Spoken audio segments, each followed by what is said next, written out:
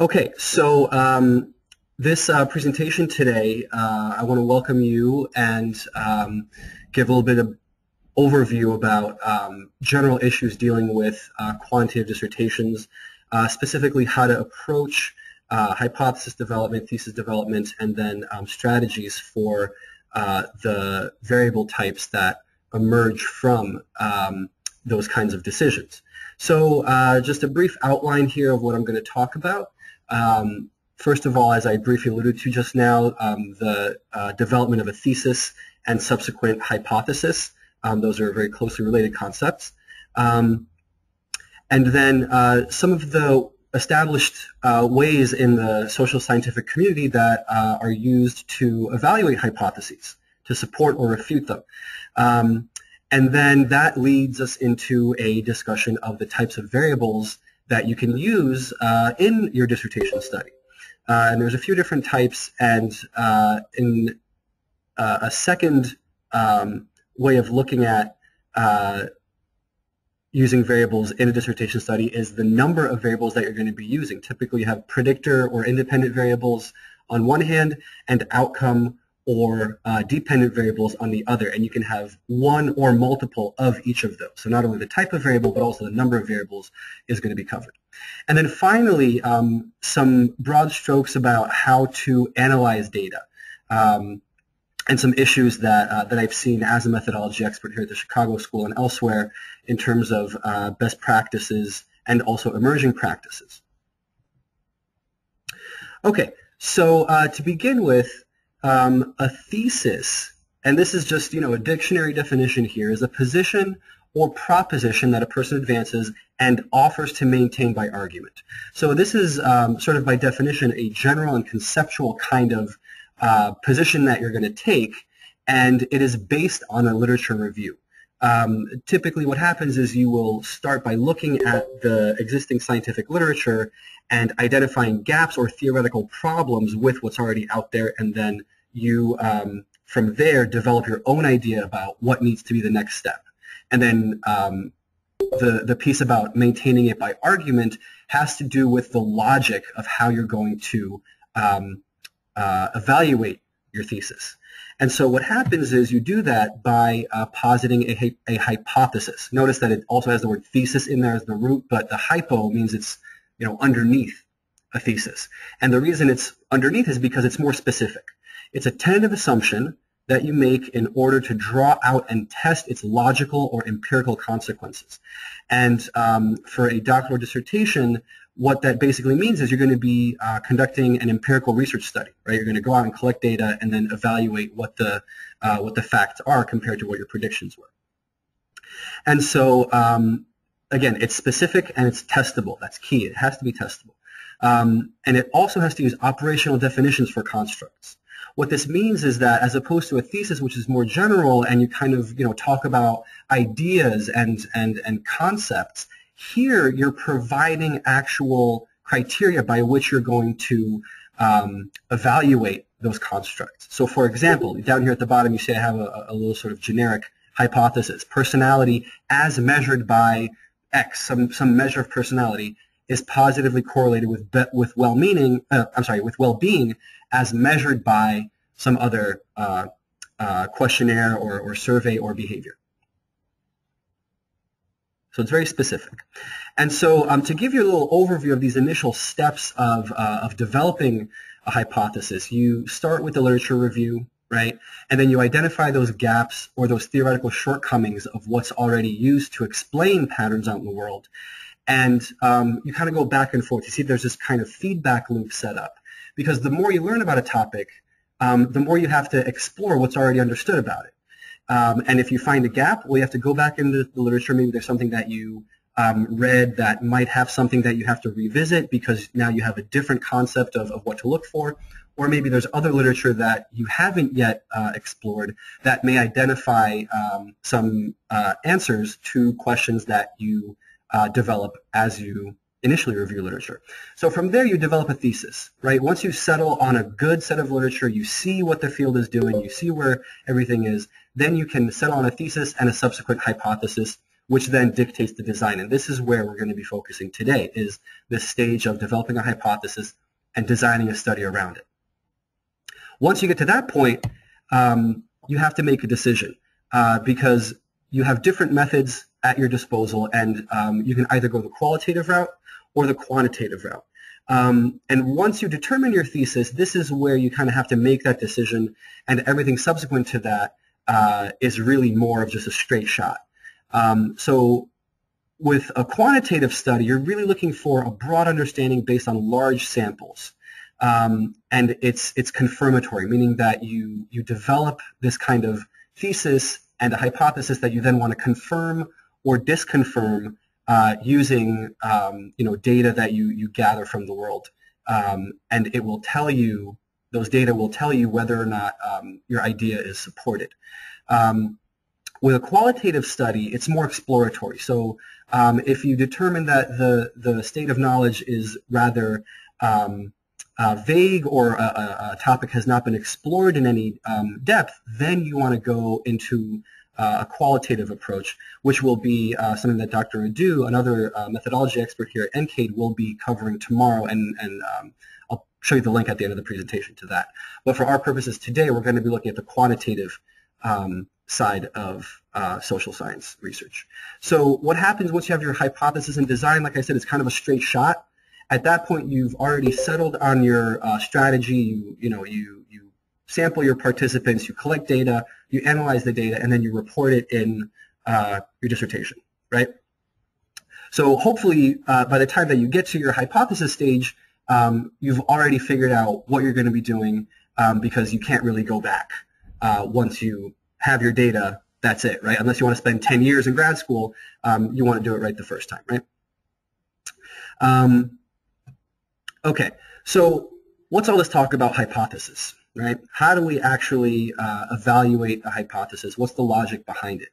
The starting point with any hypothesis is the null hypothesis. It's often denoted as H sub 0, null being synonymous with 0, right?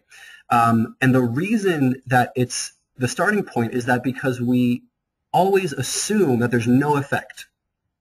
Whatever you're hypothesizing, you have to sort of overcome that initial assumption that there is no effect, and you have to obtain data that rejects that assumption. And the way that you reject it is by supporting the alternative to a null finding, which is a significant finding, right? And this is often denoted as H sub 1 or H sub A for alternative, and 1 obviously being different from 0. And essentially what happens is that if you support your alternative hypothesis, then you by definition reject the null hypothesis. So these are mutually exclusive outcomes, right? If you find support for your alternative hypothesis, it means that you've basically found a pattern out in the world that would be highly unlikely if the null hypothesis were true. And there are a couple of different ways that you can phrase a hypothesis, open-ended versus directional. And an open-ended hypothesis is also called a two-tailed hypothesis. You might have seen this when reading some literature previously, where the null hypothesis is still that there's no effect out in the world, but the alternative hypothesis is that there is a significant association between factor A and factor B. Note that it doesn't say what the direction of the effect is. It doesn't say that factor A is positively related with factor B or negatively related with factor B. Just that there is some connection there that you want to confirm. The alternative is that you have a directional, also called a one-tailed hypothesis. The null hypothesis is still the same. There's no connection. But the alternative hypothesis is where the difference comes into play, where you actually make a prediction of what the direction of the effect is. So you might predict, okay, group A is significantly higher than group B on, some measure. Or group A is significantly lower, or factor A is positively associated with factor B or negatively associated with factor B, depending on what the specifics of your question are. But the takeaway message is that you actually you make a prediction on what the nature of the relationship really is. And you basically make the decision on whether to do an open-ended or directional hypothesis based on your ability to predict the outcomes, right? So again, you look at the literature review, you get an idea of what you think is going to happen, and those identified gaps that I mentioned earlier. And of course, if there's enough previous research, then you can do an open-ended hypothesis. If there's a lot of previous research, that will give you more clues as to whether or not you can posit a directional hypothesis. So, okay, that's the two sort of basic kinds of ways that you could phrase a hypothesis. Then there's the question of what constitutes support for an alternative hypothesis, right? How can you decide whether or not you can reject that, that initial assumption that there is no effect? How can you support an alternative hypothesis? One traditional way that's well established is significance testing, right? We've all probably seen some form of a p-value before, that magical value of p is less than 0.05 or less than 0.001, depending on how stringent you want to be. So in brief, the nature of significance testing is that if in reality there is no effect, right, if the null hypothesis is true, what is the probability of obtaining an effect that you obtain? This comes into play when you actually have your data and you look and say, okay, the difference between my groups is so large that if there is no effect, then this is a really freakish occurrence. And if it's freakish enough, then we agree that the effect is real and we reject the notion that there is no effect. And typically that agreed upon criterion is a probability of 5 times out of 100 having such a freakish event occur. The null hypothesis is untenable. Sometimes it has to be 1 out of 1,000. And that's sort of the logic of significance testing. Another increasingly required definition of support is effect size. So you may be familiar with Pearson's R. This is a correlation coefficient if you're looking at 2 continuous variables. Cohen's D, which is a measure of the distance between 2 distributions, or eta squared, which is a measure of the variance accounted for in one variable by variation in another variable. And what happens is that sometimes you might find a significant effect. You might have a p-value of 0.1, which is, you know, more than 0.05, right? But you still might have a relatively large effect, which is still important, even if it doesn't reach significance. And so what we're seeing more and more of over the last 10, 20 years is that the scientific community is requiring effect sizes to be reported. So it's important to keep this in mind in addition to just a point estimate of significance. And something that's also emerging more recently is this notion of reporting confidence intervals. And what confidence intervals tell you is it's related to the p-value, but what it tells you is if you were to run your study 100 times, 95 of those 100 times, what could you expect to find? 95 times out of 100, what would be the expected difference between 2 groups that you're studying? What would be the expected correlation coefficient that you could expect to find? And even more importantly, what could you expect that p-value to be if you were to run the study 100 times? And so this is the difference between a significance test, an effect size, and a confidence interval, is that a confidence interval gives you what's called an interval estimate, whereas the first 2 items here give you point estimates, which is sort of a snapshot based on your study. And a confidence interval allows you to sort of extrapolate from your data what would happen 95 times out of 100. So I want to give you a bit of more in-depth information on this. Here we have an example where there's 10 hypothetical studies. You can see the link down there at the bottom maybe, which is where you can read more about this kind of analysis. But to briefly summarize, what we have here is 10 studies that were run on the same exact design. So the difference between 2 groups on a measure of, let's just say, self-esteem. And you have one group which got an experimental therapy to improve self-esteem and another group that got a more traditional therapy that also aims to improve self-esteem.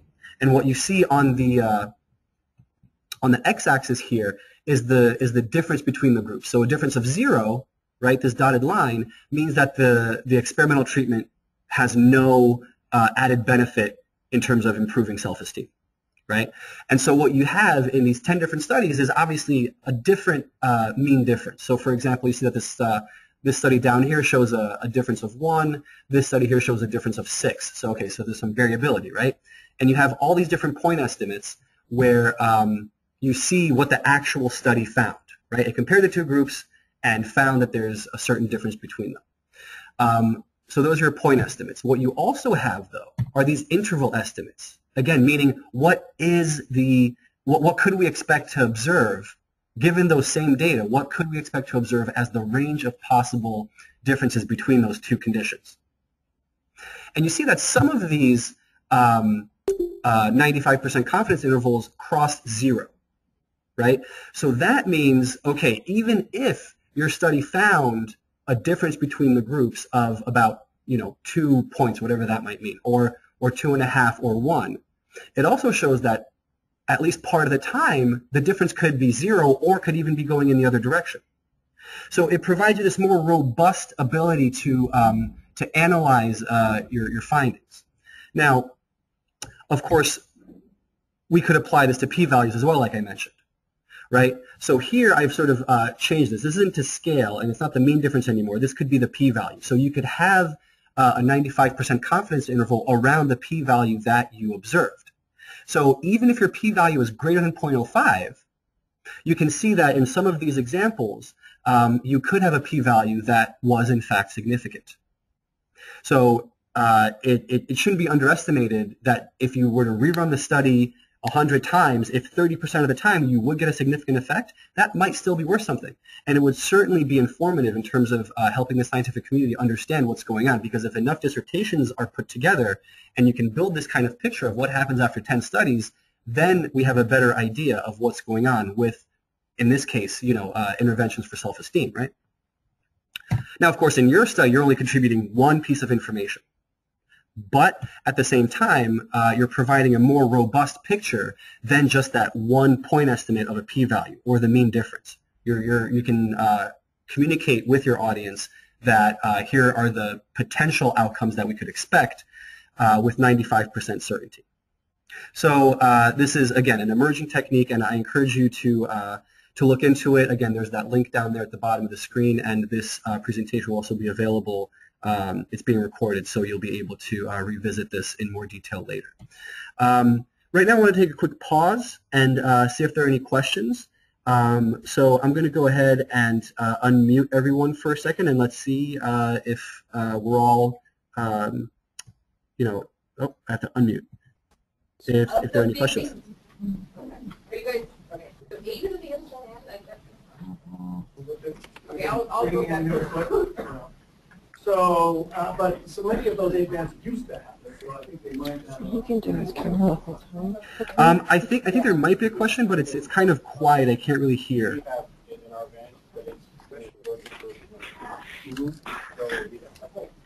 Yes, you have working and not working. Oh, and you have the line. Okay, well, if there are any questions, I think it might be better if we just type them into the chat window. So I'm going to mute everyone again and then move forward. Okay, so wait, give me 1 second. Okay, so moving on from hypothesis testing procedures, let's look at terminology. I've worked with a lot of students who run across different terminologies in different studies, and these different terms mean the same things or very similar things. So I just want to kind of review the terminology that's used, and this, of course, is going to tie into the way that you phrase a hypothesis, that you conduct a study, and it has implications for the types of variables that you're going to be using. So first of all, independent variable. You may have heard this term before. It's used in experiments and quasi-experiments. The difference is that an experiment, you actually manipulate a variable, so the type of treatment, right? You can randomly assign people into an experimental treatment, a traditional treatment, a control group, what have you, and conduct an analysis of any differences on the basis of that manipulation. In a quasi-experiment, you aren't manipulating anything. You're comparing different groups that already exist out in the world. So, for example, the sex of your participants is not something you can randomly assign, right? You have males out in the world, you have females out in the world. And if you're interested in sex differences on some variable, you would be conducting what's called a quasi-experiment, and still it would be an independent variable in the sort of vocabulary that you'd want to be using. Now, an independent variable has two or more what are called levels. So you can have one independent variable with 2 levels, one independent variable with 3 levels, however many levels are appropriate to your study. In our examples from this slide, the experiment has a standard treatment, that's 1 level, or an experimental treatment, that's a 2nd level. In the quasi-experimental example, 1 level would be males, another level would be females. And also, what's important to note is that the independent variable is sort of intertwined with a dependent variable. So you have these different groups that you're creating, right, these different levels, and then you're looking for differences between those levels on some dependent variable. So this is where hypothesis really comes into play, right? How far apart are the two groups? Is the treatment more successful than the other treatment? Is one sex different than another sex on some dependent variable? And again, this could be, depression scores. It could be well-being. It could be self-esteem. It could be anything that you're interested in studying. Okay, so for example, the number of anxiety attacks in PTSD patients, the dependent variable, depends on treatment type administered to the patient. That's a hypothesis, right? The number of anxiety attacks in PTSD patients depends on the sex of the patient. That's a hypothesis. So here you see that there's a sort of dependent relationship between the independent variable and then some dependent variable. And this is a vocabulary that you're going to have to try to use consistently as you go through writing your dissertation and formulating hypotheses and everything like that. There are also predictors and outcomes. You can map these onto independent and dependent variables respectively. A predictor is consistent with an independent variable, except when you're running a correlational or observational study where you're not manipulating anything. You're just observing, natural patterns out in the world. You would call whatever variable you're treating as a predictor just that, a predictor variable. So again, observable phenomena that occur out in the world. So if you're looking at, strength of attachment, for example, something that ranges from 0 to 10, that could be something you observe, and you could use that as a predictor for some other variable. You could also use something like duration of incarceration as a predictor of, something maybe like recidivism. And then, of course, the predictor is intertwined with an outcome or criterion variable. And these are now synonymous with dependent variable, except, again, in correlational research, you would call them outcome or criterion variables. So, again, a couple of examples. The strength of attachment predicts self-esteem, right? The duration of incarceration predicts time until recidivism because it's a predictor, right? And there are variations on this nomenclature. You see that I've highlighted in bold here the top 2 rows where we have independent variable, dependent variable, predictor variable, outcome variable. You also have them called antecedent variables and consequence variables, treatment variables and criterion variables, stimulus variables and response variables, and causes and effects, depending on what branch of psychology or social science or method you're looking at. And there's also at the bottom, you'll see that I highlighted bivariate relationship, and there's no distinction between predictor and outcome. A lot of the time, what you see is just a correlation, where you're not making any sort of inference about which variable is a predictor, which one is an outcome. You just want to describe a relationship between 2 variables, or establish that it even exists, before moving on to more sophisticated questions of, which one causes the other. And typically in a dissertation, that will be a good starting point. But then you probably want to collect data that will allow you to research that relationship in more depth and try to establish what the real patterns are and what the approach for treatment would obviously be. So there is a bit of theory that goes along with what I just said. If we're looking at experimental or quasi-experimental studies, you can demonstrate causality by a couple of different criteria. And it basically boils down to sufficient and necessary conditions. what that means, and you have to have both. That's why it has "and" in big bold letters. What this means is, I'll just use an example. A sufficient condition is that in the presence of some experimental treatment, let's just say that it's anxiety that you're studying, that in the presence of that treatment, anxiety decreases after the treatment, right? But the second side of the story is the necessary condition, is that without the experimental treatment, anxiety should not decrease. If somebody doesn't go through the treatment and anxiety also happens to decrease, well, then you haven't shown anything about the effectiveness of that experimental treatment. So basically, right, if anxiety is low no matter what, then you can't say that the experimental treatment had some kind of effect. And it's of course important to have both of these pieces in place before you can start to make any kind of causal claims about its effectiveness. Now, with predictors and outcomes, we always have to keep in mind that correlation does not imply causation. That would be a logical fallacy. So, just because two things go together doesn't mean that one causes the other. For example, my wife got me sick. I don't know if you can tell, I'm a little stuffed up, but she got me sick, and she says to me, "Oh, I think that my coworker got me sick because she was sick the other day." And I said, "Okay, well, that makes intuitive sense, sure." But then again, she also rides the subway. She also, works in an office full of people, right? So there could have been something else that actually caused her to get sick. Now, in turn, it's tempting for me to blame her on getting me sick because, I come in close contact with her all the time, right? But maybe I also got sick on the subway. So it's very tempting to infer that if you find a relationship between two things happening in time, that, one caused the other. But we always have to think, what else could it be? So you can make some causal claims based on correlational models, but you have to sort of tick all of these boxes here. The predictor variable, what you think is the predictor variable, has to precede what you're calling the outcome variable in time.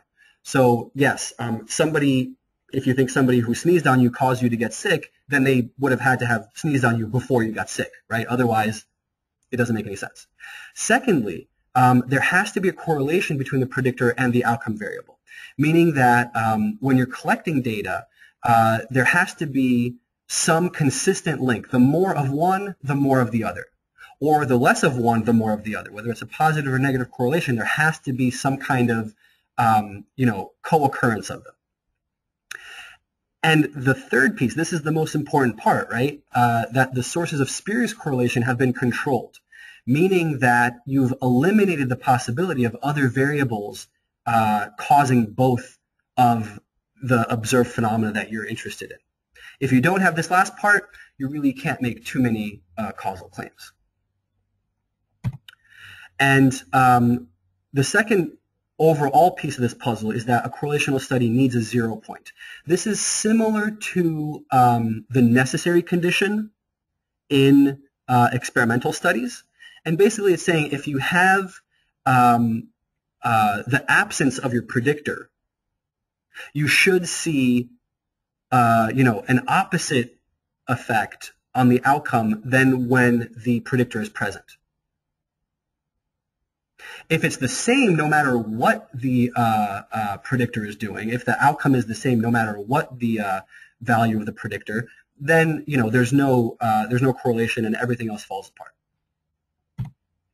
Okay, so what can you use as a 0 point? Pre-treatment data, for example. If you see that pre-treatment there was, overall high anxiety or overall low self-esteem, and then after, with folks who have gone through treatment over time, there are improvements, then you've shown that initially there was that sort of 0 point from which things changed. You can also use comparison groups that don't have the same type of predictor variable in place. So folks who didn't get sneezed on, right? And also you can look at published evidence that demonstrates that in very similar situations, there could be an absence of some predictor and in turn an absence of some outcome. And you can use that to sort of build a case for causality. Okay, so here I want to pause again. Let's see if there are any questions. I'll unmute everyone. Where is it? Here it is.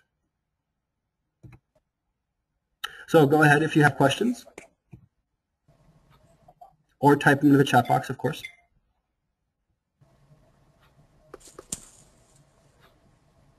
Okay, I guess I'm either doing a great job or you guys are shy, but in either case, I'll continue for the interest of time.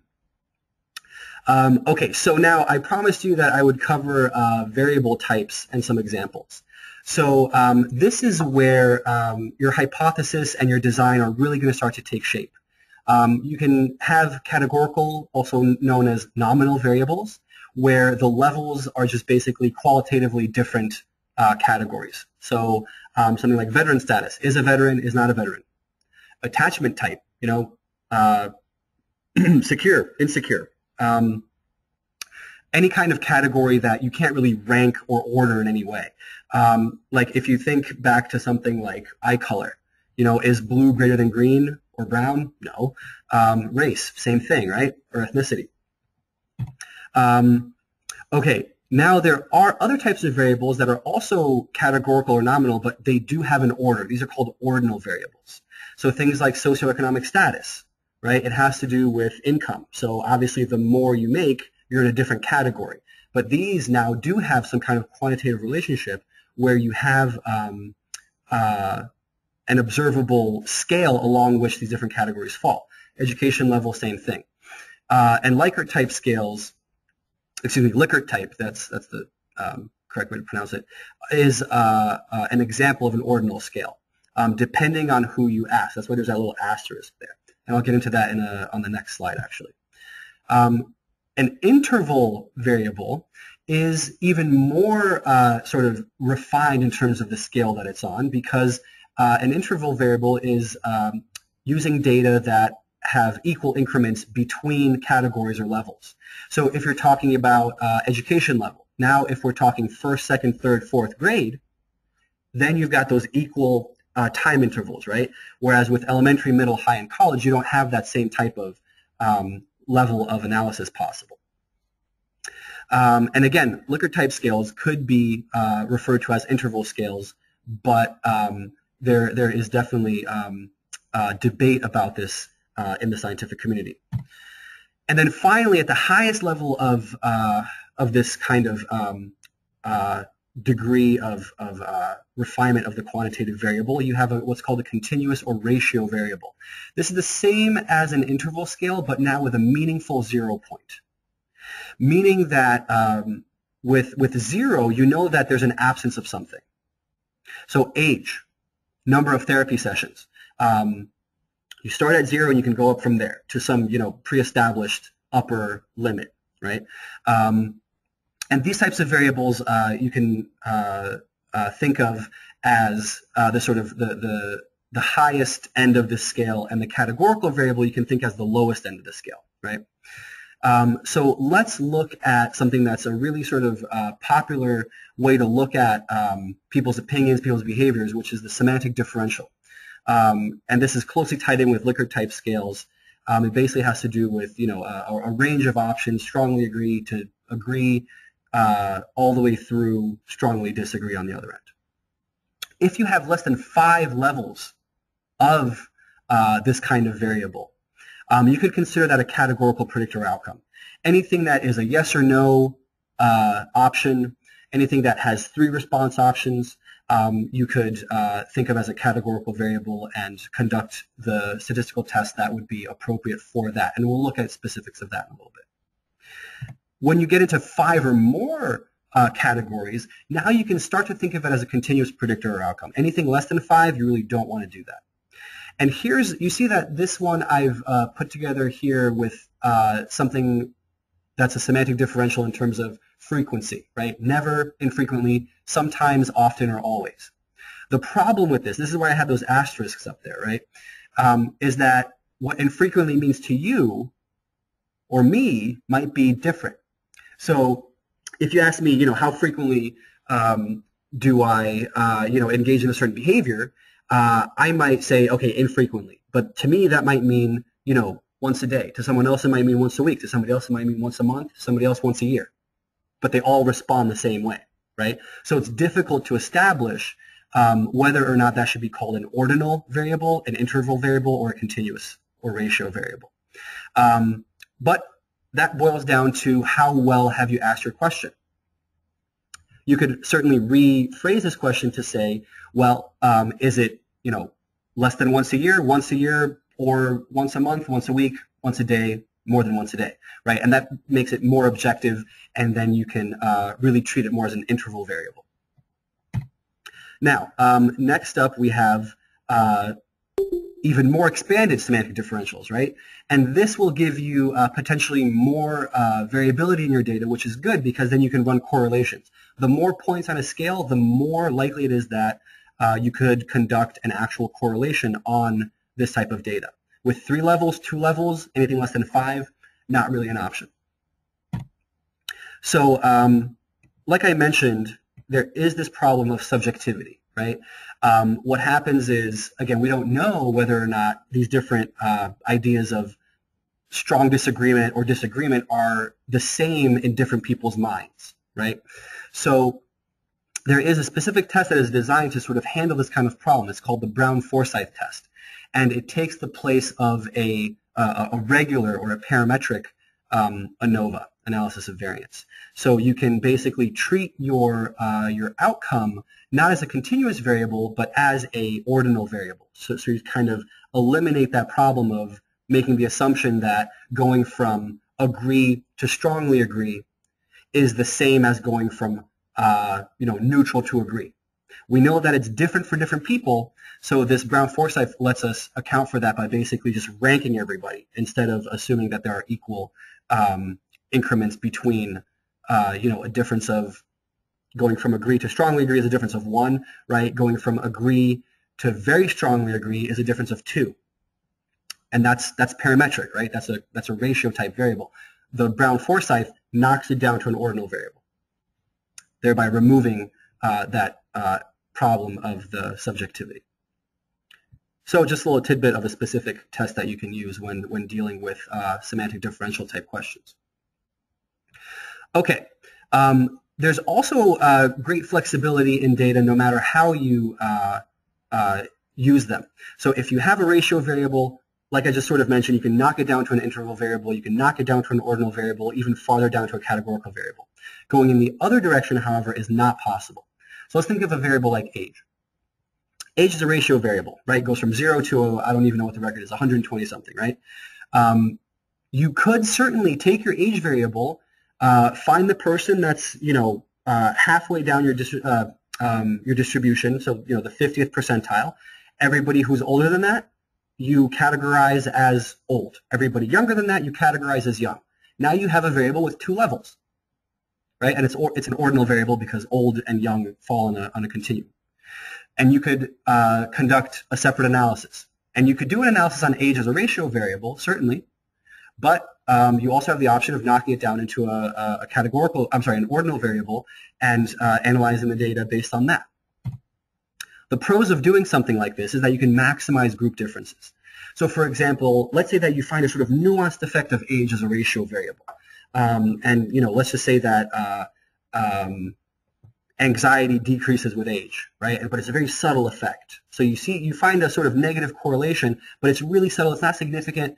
One thing you can do is if you really want to sort of emphasize what's going on, even if it's for your own sort of edification, is you could, for example, take the oldest 1/4 of your sample and the youngest 1/4 of your sample and compare them directly to each other.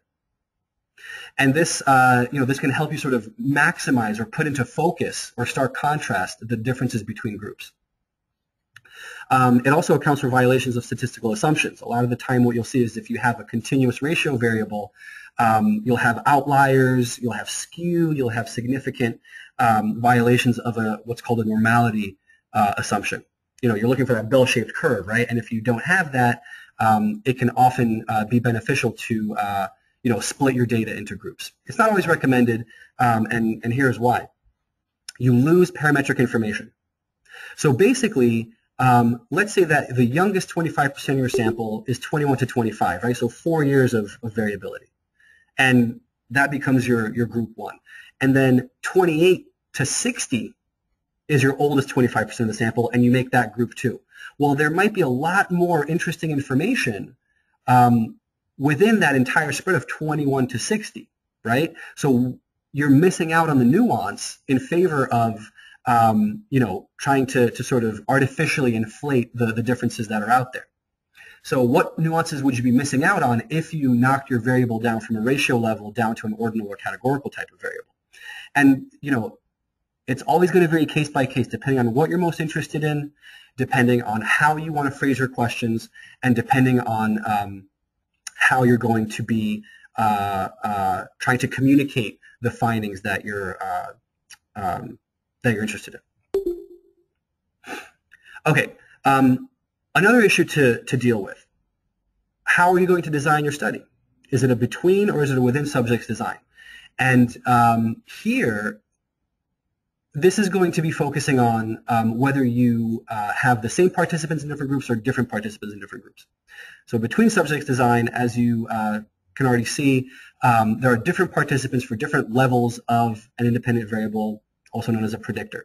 So you could be comparing young versus old, right? Can't be both at the same time. Violent offenders versus non-violent offenders, separate mutually exclusive groups. In a within subjects design, on the other hand, it's also called a longitudinal study. You have the same participants for different levels of an independent variable or a predictor.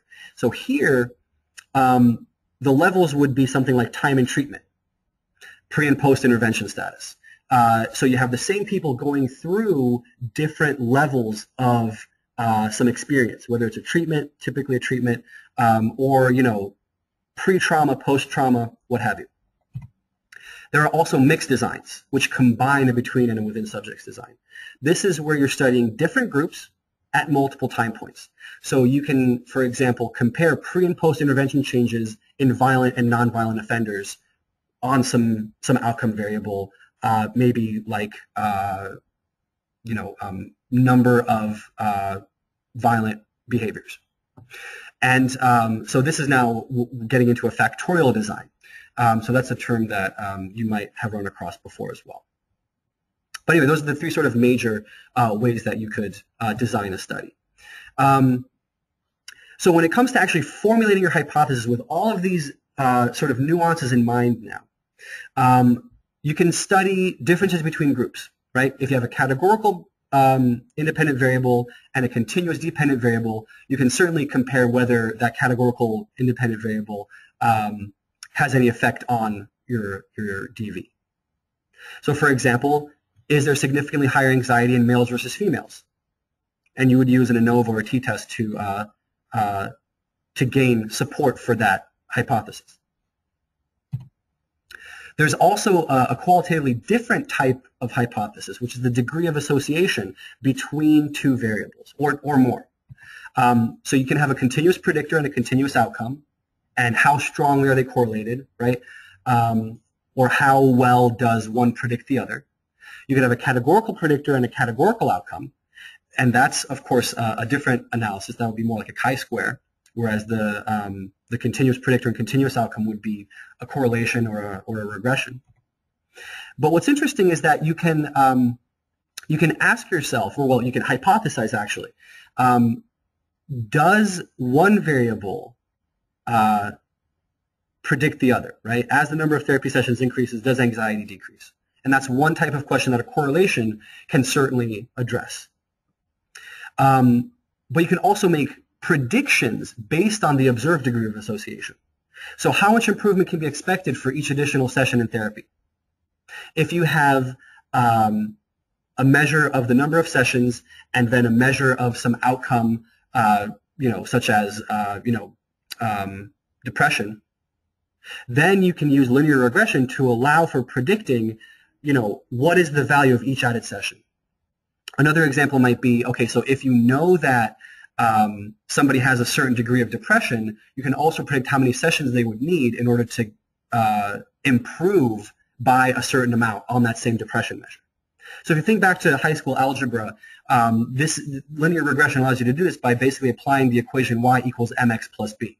So you can basically figure out the slope of that regression line and plug in a new value for a new patient and say, okay, so you scored X on this measure, so we can predict that you're going to have this much of this other measure. And then you know where to start treatment. Not necessarily you yourself, but, other practitioners, other, scientifically literate readers who would want to further apply the work that you've done. So with that in mind, as I mentioned, there are tons of different combinations of variables, right? You'll notice here that we have on the screen a couple of different dimensions. First, we have predictors, right? You can have, as we've looked at continuous predictors, you can have categorical predictors. Outcomes, same thing. You can have categorical outcomes. You can have continuous outcomes. And not only that, there's a second layer, right? You can have multiple continuous predictors. You can have multiple categorical outcomes. You can have multiple predictors, multiple categorical outcomes, or multiple continuous outcomes. And there's a different statistical test for each one of these combinations. So before we get bogged down in this, we don't have time to go into all of these. But the point is that you really want to focus on what kind of analysis do you want to do? What kind of question is at the heart of your dissertation? And then the appropriate statistical tests will emerge out of what it is that you want to do. And certainly at NCAID, I can be of assistance in terms of helping you determine what's the best way to approach the specific research question that you have. So here I want to pause again. Let's see if there are any questions really quickly. I'll unmute everyone. You're thinking. No. All right. So in that case, let's move forward and look for a minute about what happens once you have your design, you've gotten IRB approval, you've collected your data, and now it's time to analyze it. And it's very tempting to just kind of throw your data into SPSS and look for that, sort of holy grail of that p-value or that effect size or the confidence interval. But that would be a mistake. That's really the sort of the last step along the way. The very first step in data analysis is to clean the data that you've collected. So when you're entering your data into whatever software you're using, you have to check it for integrity. What this means is that inevitably, if you're sitting there entering data for however many hours, you're going to make an error just by virtue of motor control, right? But the idea is that you always have to check your data for missing and erroneous values. If you look at your descriptive statistics and you know that you collected data on a scale from 1 to 5, and then SPSS tells you, oh, the minimum is 1, but the maximum that you have in your data is 6, you automatically know that there's something wrong. You have to hunt down any kind of out-of-range values, any erroneous values. If you skip some cells, SPSS will tell you how many missing values there are. And you think back to yourself, wait a minute, I didn't have any missing values. What's going on there? And so you go back in and check and make sure that your data are correctly coded. We're all human after all, right? So once you've done that, then you have to test statistical assumptions. And basically what you're looking for, depending on the type of analysis that you're going to be doing, two of the main assumptions that you have to look for are normality of distributions. Remember, we're looking for that bell-shaped curve, right? And something that's called homogeneity of variance. If you're comparing two groups, each of which has a distribution, if one is like super variable and another one is really sort of scrunched up, you run into problems with interpretation. So these are two major assumptions, and every single one of those tests that I showed you has its own unique set. We don't have time to go into it. The take-home point is that you have to make sure to address these issues. If you don't, you're going to run into problems. If you look at this graph here on the right-hand side, you'll see that there's this blue line here, right? And there's this black line here. Those are lines of best fit, as they're called, and they're the basis for establishing the relationship between variables. And you'll also notice that there's this one data point all the way out here, right? Everything else is clustered around this general, positive correlation here. But if you include an outlier, which comes from, a distribution that would, if it has an outlier, would violate that normality of distributions assumption, right? If you have a bell curve, you don't have many outliers. But if you have an outlier, all the way over here, you violated that normality assumption. And what that outlier does is it kind of pulls that line of best fit down, right? So then you have to make a decision about what to do. Because if you trust the data without having run all these checks, you would just take it at face value and say, okay, this is the pattern out in the world. But it's all based on that one outlier. So you don't want to make that mistake. So you have to address these violations of assumptions. Basically, you have a few different options. You can transform your variables. What that would do is it would basically take that outlier and kind of scrunch it up closer to the rest of the data, and then you would analyze the transformed variables. You can remove the outlier from the analysis, basically filter it out and see how much the model changes. Or, again, use those non-parametric tests. Remember I was talking about the Brown-Forsyth? That's one example of that. And again, there is a lot of different tests that you could run, right? So we don't have time to go into it, but you'll notice here, I don't know how legible this is on your screen, but basically you can see that there's a ton of different tests that we can run, right? This is just a different way of, excuse me, of listing those different tests that I showed you with, individual predictors, multiple predictors, individual outcomes, multiple outcomes, what type of variables are they? These are all the different tests that you could run. This column here that I've highlighted in purple is asking, I can't even see it, do data meet assumptions for parametric tests? If yes, there's one type of test. If no, there's a different type of test. So again, you shouldn't worry too much about if your data violate these assumptions because statisticians have gone through and put together solutions for these different problems. And again, at NK, we can help you with determining whether or not you're on the right track in your own analysis and whether the data that you're analyzing is in fact trustworthy. Okay, so to summarize everything, you always want to start with a testable prediction. That's your hypothesis. And you can test the strength of associations between variables, or you can test the effect that one variable has on another. And that's typically, again, the categorical type of variable that can affect another type of variable. And then, of course, you want to implement the appropriate test for any combination of variables, whether you have one or multiple predictors and one or multiple outcome variables, whether they're categorical, whether they're continuous. That would be the sort of take-home message. And once you have your results, then you can tie it all back in with whether you support your hypothesis or not. And then you can interpret those findings. Okay, so I want to do a shameless plug for Dr. Adu's Qualitative Methods webinar, which is going to be happening tomorrow. So if you're listening to this presentation saying, well, my study really seems like it should be going down the qualitative side of things, then tomorrow there's going to be a webinar that will address those kinds of strategies that are appropriate to qualitative studies. So that's on the 4th. At 10 a.m. Pacific, 1 Eastern, noon Central. There's the link for the GoToMeeting. Hold on. I'm going to paste that into the chat box so that you can just, jot it down by copy-pasting it into your calendar or what have you.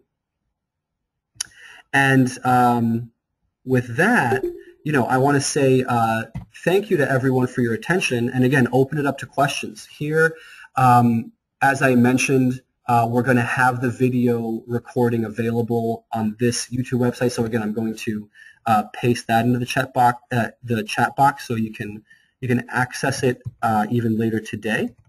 So there's that, and of course, you can also visit NK's website. And that way you can sort of familiarize yourself with all our services. So I see there's a question, can you talk a bit about the use of web surveys for quantitative analysis? Sure, that is a very good question. I see that a lot of students are using web surveys for their analyses. And basically, when it comes to web surveys, some students will use previously validated measures other students will design their own questionnaires. And the most important thing is to pick the right tool for the job. And I think that if you want to sort of maybe elaborate on that, I can give you a more specific response. So what I'll do is I'll just unmute you, not everyone, and maybe you want to sort of provide a little bit more detail about what you had in mind. So go ahead. Okay, so I'm basically thinking about my methodology, trying to come up with an hypothesis, and I'm thinking a little bit more about how I'm going to distribute my survey, and I'm getting a lot of pushback from the department because they're thinking that web surveys may not be, I guess, the best teaching experience, one, and two, maybe the best appropriate or I guess most valid methodology to use. There are a lot of controversies with web surveys, but the sample that I'm looking at is it would be okay. So I'm doing consumer behavior survey type thing, and I think it would be better for me to reach that demographic that I'm looking at through the internet. So basically, I just wanted to know what were your ideas about distribution techniques for some of the. I know what the details are, but just talk a little bit more about what some of the positive aspects of it could be. Sure. Well, so the trade-off is that you send it out to the the interwebs, right? And what happens is that you're not quite sure who you're sampling, right? If you send it out to a professional network that you have, that's a different population than if you were to post it on Amazon Turk, which would be a different population than if you were to post on SurveyMonkey, or any other type of outlet. If you were to post a flyer around campus, then obviously you're sampling a different population. So what I would recommend at this point is basically determining where you're going to be sending it out. Because if you're interested in consumer research, you probably want to know about consumers who consume products that you're interested in, right? You don't necessarily want consumers of computers to be answering a survey about I don't know, drinking containers, Right. because that wouldn't be an applicable population, right? So you have to think about the best sort of venue in which to distribute your survey. So I think I have to pose that question back to you: is where do you think it would be an appropriate outlet? But I think for the interest of time, I think what we should do is you have our email on there, so just shoot an email over, and we can set up a time to talk in more depth about the best and most specific ways that that I could assist you with this. Okay, thank you. But yeah, it's a very pertinent question to a lot of students, so thank you for asking.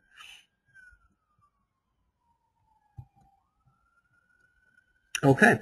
Anyone else? Again, if you want to just type in a question, I can unmute you, and we can kind of continue the conversation for a few minutes more.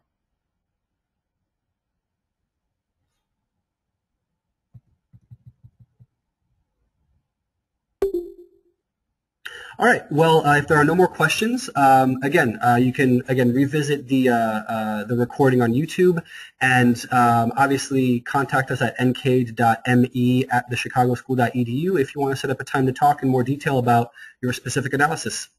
Thank you very much, everyone. Take care.